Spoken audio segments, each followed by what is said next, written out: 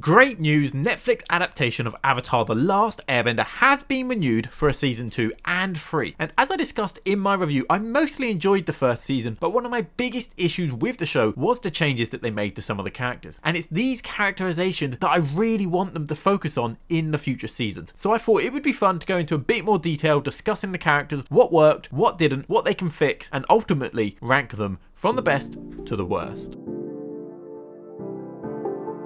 Hello and welcome to Cinemaze, and if you're new here, please subscribe to see more content like this. Now, as there's a lot of characters here, I'm going to rank this as a tier list rather than a number ranking from best to the worst, and the tiers I'm going to use are fail. These are characters that I think they failed to adapt well or just did not need to be in this season. Bad, these are characters that I thought were not well adapted but not a total failure. Fine, these characters were okay, I enjoyed them but it felt like they maybe missed a point. Good, these were good adaptations, they mostly resembled their original characters. Great, these were accurate adaptations of the characters that I really enjoyed. And then Cinemaze. I'm bringing this term back from when I used to give my reviews ratings, and this just means the best. Like, these are the perfect adaptations of our characters, or they actually managed to improve these characters from the original. Now, getting into my top category doesn't necessarily mean that they're my favorite character in the show. There might be some in great that I actually enjoyed more overall as a character, and that's because I'm ranking these on both how much I enjoyed the character and how good of an adaptation they are. But most of the time, these two things go hand in hand. Also, I'm not ranking every character, just the main ones. Some characters like Han or Arnuk, there's just not enough of them in either version of this show for me to rank. And I'm not going to be including any non-human characters on this list, so no Upper or Momo or Spirits. Also, this is not designed to be a bash on the actors. I genuinely think the issue with this season was the script, and I think a lot of these actors could portray these characters better with a better script and direction. So unless I explicitly praise or critique their acting, this isn't designed to hate on the cast itself, but instead the characterization of the beloved characters from the show. Now let's get right into the ranking, starting with Zuko. Now I thought Zuko was great here. They pretty accurately adapted his story, they didn't change too much, and he has one of the strongest stories of the original show that they stuck the most closely to. The actor really brought Zuko to life with his voice, his mannerisms, his look. He could be both bratty but also sympathetic. This was probably the character I enjoyed the most in this adaptation. They also added a few new things like showing him at Lu Ten's funeral or giving him more of a connection with his crew, which I liked, and I thought those additions worked. So overall, a really great adaptation. It doesn't quite get a top tier because he did feel like less of a villain than he does in the original season 1, and perhaps they made him a bit too kind-hearted too soon, but if they can show his struggles and his redemption correct in the next seasons, he can definitely reach the top tier, because Zuko is a great character because of that journey that he goes on across all of the seasons, and that's the part that they really need to nail. Let's follow Zuko up with Iroh, who I thought was a good adaptation. He is a really hard character to adapt because there's so many layers to his character that slowly get revealed in the original show, starting as comic relief to wise to regretting his past to fierce, and I think we got glimpses of all of these things but not quite on the same level as the original animation. Of course, the original voice is so iconic, but I thought the voice they went with for this worked quite well, and while he might not have felt as kind or as wise, I did think his relationship with Zuko was really strong, and that was one of the best parts of this show. And my favourite scene of the whole series was a moment that they added in where Iroh decided to join Zuko on the boat. It felt kind, it felt wise, and it ended in a tea joke, so it just felt like the moment that they really captured this character. Next up we have Aang, and I thought he was fine, which is a shame. The actor looked the part and he had the physicality to do the role. I've seen him in interviews and he's super energetic, funny and kind. He feels like Aang in real life, but unfortunately the script felt like it was holding him back, making him too burdened and serious. They took away all of Aang's youthful energy and fun, which really takes away from his original character. They also removed him running away from the air temple when it got attacked, which just takes away from his guilt, which is weird for a version of Aang who seems more burdened. And we never see him waterbend, which is just bizarre. At times he feels like an exposition machine, just talking to the camera, telling us how he's a goofball instead of showing it, and it's frustrating because I can tell the actor can do better. Just let the actor be himself, have more fun, don't take this too seriously. No matter what the creators say, this isn't Game of Thrones. It is more lighthearted, it is more fun, and that's most noticeable with Aang, and I think if they let him be himself, I think this will feel more like Aang. Let's follow Aang up with Gyatso, and I thought this one was great. He felt kind, he felt wise, but also silly at times. The actor brought a lot of heart to this role, and I'm glad he had a few extra scenes than in the original show. I do wish we saw him fight back more against the Fire Nation. There's that fan theory that is widely accepted that he broke that airbender rule of killing due to all of the Fire Nation skeletons in the room, and it does add a lot to his character because it shows what he's willing to do to defend Aang and the children, and so I wish they brought that scene to live action. But other than that, I thought this was a great adaptation. Now, sorry Gran Gran, but this one is a fail. Unfortunately, she was one of the weakest actors in the show, and they gave her really bad lines delivering the original Avatar intro, which would be super hard to pull off for any actor. She also became an exposition machine, just explaining things to our characters and to the audience, and I just don't think she worked. Let's go for Jet next, who I thought was great. I was worried adapting Jet might come across a bit cringy because he's the kind of archetype of being a bad boy, but I thought it worked well here. He acted it well, he felt like the original character, he looked like the original character. I don't mind the story changes of moving him to Amashu and helping the team get into the city. That was all fine to me because to his core, he still felt like Jet. And let's follow him with the Freedom Fighters, who I'll give a good. Now, the casting here was fantastic. They managed to get people who looked really like their cartoon counterparts down to specific features like Longshot's nose. So that was awesome. But realistically, they didn't have too much to do here. They barely had any lines, so I can't really give them more than a good. Next up is Katara, and she's at the same level as Aang. I felt like the actress was maybe the least comfortable with her character compared with the other young actors, but again, a lot of that might be down to the script, where she just really didn't have anything to do. They removed a lot of her story, like acting like the mother of the group. They instead gave that to Sokka, trying to be like his dad. They removed any real connection between her and Aang, and she only really started to feel like Katara when we get to the Northern Water Tribe and began to challenge Paku. And so I'd given her a bad, but the last 2 episodes push her up to a fine. Now we have June, who I'd give a great to. She doesn't have much screen time and nothing super impressive to push her to the top category, but she felt very comfortable with the character. She looked the part, she sounded the part, and it just felt like a very accurate translation of June, while removing Iroh being a bit creepy to her, which was everyone's least favourite part about that character. Next up we have the Mechanist, who I thought was good. I do think Danny Pudi has the capability to do more with this role, maybe go a bit wackier and cartoonish, but I thought this was a good translation of the character, and I'll stick Teo up there with him. Not much to say, they were both good, but they could have been a bit more. Now let's go through the past avatars, all of which I think were handled badly. Kyoshi probably came off the best because she got the most to do, but I still didn't think she was great. I do like the inclusion of her extra lore, which wasn't made at the time of the original show, but has been revealed since, so that was nice that they put that in here. But most of Roku's role was given to her, and it honestly felt quite forced. It was like they know that fans love Kyoshi, and so they gave her Roku stuff to do, and that just takes away from Roku, doesn't really add to Kyoshi. They also made her super aggressive towards Aang, which just felt weird. She's normally very calm and stoic, not shouting at him, and it's weird how all of these avatars told Aang off and said he can't have a team, when in the Kyoshi books and other Avatar stories, it's shown that every avatar has a team avatar. So overall, she looked the part, but I thought her characterization wasn't great. Same for Kuruk. The character looked really good, very accurate to the original, and I liked the inclusion of his backstory, but he didn't feel like Kuruk that we saw in Aang's original show. In that show, he says he's more of a go with the flow type, but he did not feel like that here. And the whole point of him is that people didn't like him in the world, but he was actually very good and sacrificed a lot. But here, they also just make us not like him, so that's very weird. And then we have Roku, who I thought was a fail. He's weird, he's goofy, and he has way less to do. He just does not feel like Roku. I don't know what they're thinking. I assume because Kyoshi and Kuruk were more serious, they didn't want to make Roku be that serious, but it just took away from all the wisdom, power, and nuance of the character, and it made him a bit weird, and they made him more like Gyatso and Iroh. Someone who feels like a breath of fresh air in such a serious show is a welcome addition, but don't do that to Roku. Now let's go to the top of the list with our first Cinemazing of the video with Zhao, who I thought was actually improved from the original. I do enjoy the original version of this character, but in that he's more elevated by his voice performance. This time they changed him from a well-regarded military commander to more of a nobody. When I saw him in the trailers, I was like, that doesn't look like Zhao. He looks way less prim and proper and more dirty and grimy, but that's actually the point. He's a no one. Iroh and the Fire Lord haven't heard of him. He works in a place no one cares about, but he sees an opportunity and he pounces on it. The actor is doing a great job of finding a balance between taking this seriously and hamming it up, and it worked. Most of the things he accomplished aren't down to his own merit. It's Zuko who finds and captures Aang. It's Azula who identifies the blue spirit. It's the sages who tell him about Tui and La. But that actually adds to this version, that he's kind of a scumbag and he's stealing all of the credit for glory. I really enjoyed this version and I thought it fleshed him out a bit more. Now for Sokka, I'd give him a good. Of our main trio, this actor felt the most comfortable in the role and he felt most similar to the original version. He has the clearest arc here of not needing to be a perfect warrior, but playing into his own strengths of inventing and planning. He's a bit more serious than his cartoon counterpart, but he still gets a few jokes and funny moments to make him feel like that original character. My main criticism is removing his sexism arc, which was a pivotal arc for his character to learn, that women can be warriors. That's removed here, and so he loses a lot of his growth, and that weakens his relationship with Suki. And then we have Suki, who I'd give a bad. I thought her stuff was really awkward. Sure, she looks the part with one of the best costumes in the entire show, but other than that, they removed all of her story and nuance because she no longer humbles Sokka. Instead, she just seems obsessed with him, staring at him, walking in on him getting changed. It's just awkward. Sure, she makes the mum open the village, but it just came across like she does it because she wants to meet boys rather than for reasons of her own. I thought it was really bad, and it's a shame because Suki was never that fleshed out in the original show, and they had a chance to improve her here, but instead, I thought they made her even worse. And that brings me on to Yue, and I never thought I'd be in a world where I cared more about Yue than Suki, but here we are. They fleshed out Yue a bit more. They gave her bending and connection connections to the spirit world, which I don't mind, it makes sense considering her spiritual backstory. She no longer has a forced marriage, removing any kind of awkwardness or feeling like cheating. Even her relationship with Sokka worked because it felt less like a love story and it felt more like two kindred spirits who have managed to connect on this same level. So while Yue is still not the greatest character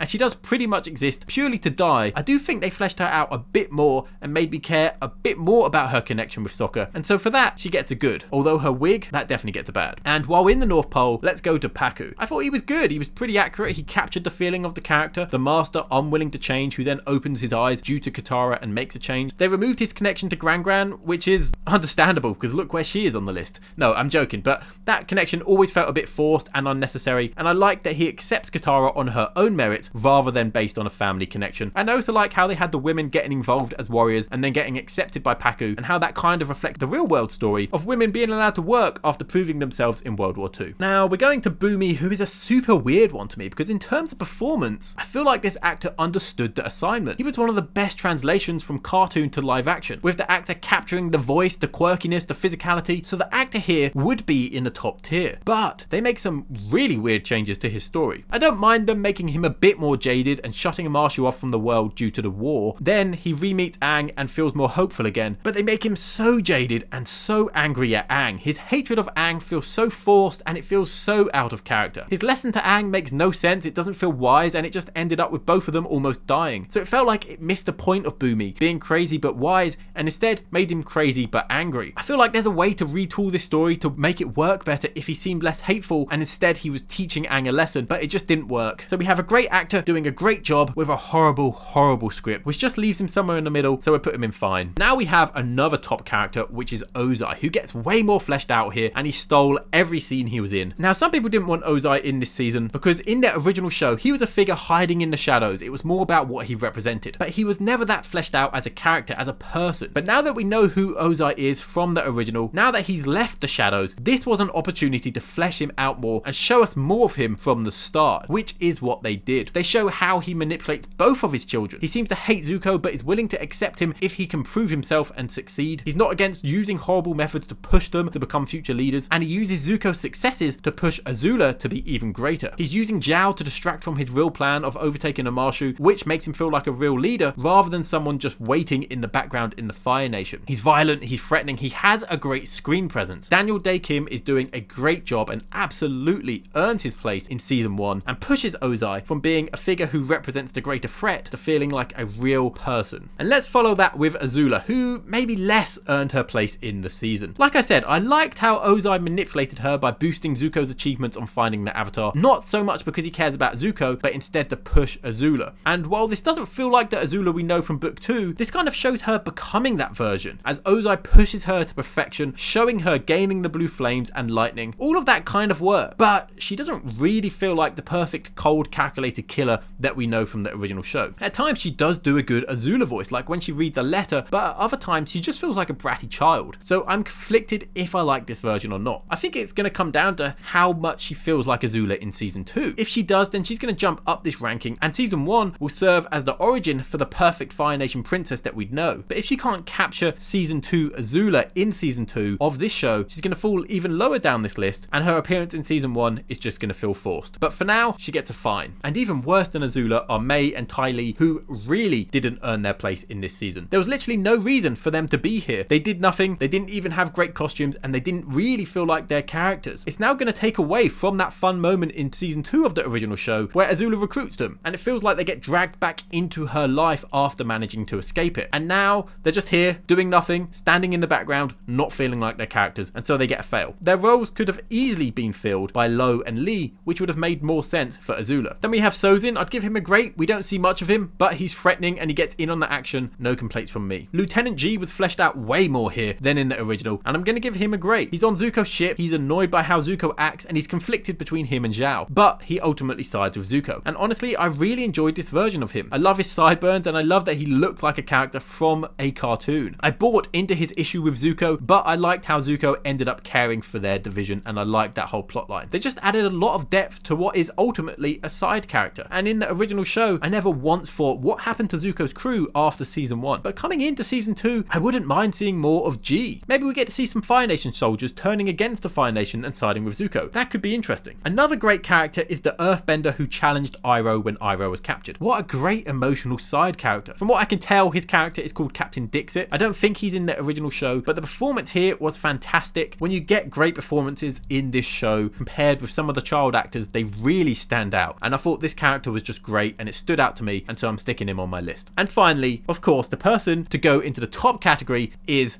the Cabbage Merchant.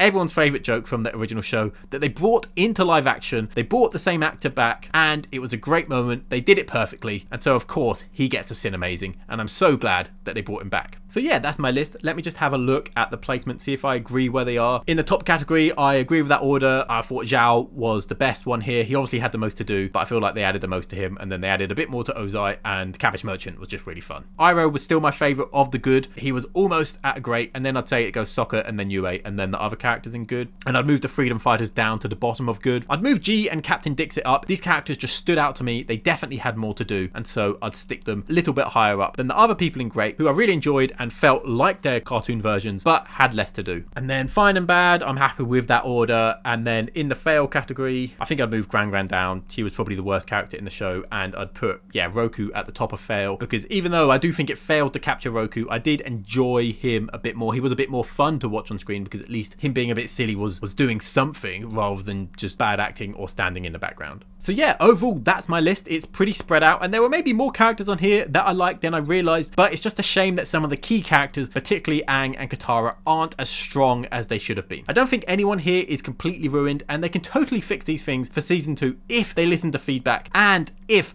they just let the actors be themselves. And so that's my ranking of all the characters in Netflix adaptation of Avatar: The Last Airbender. Thanks for watching. Let me know your rankings in the comments below and your thoughts on mine. If you enjoyed this video, be sure to subscribe to see more Avatar content like this going forward. But for now, thanks for watching. Cinemaze.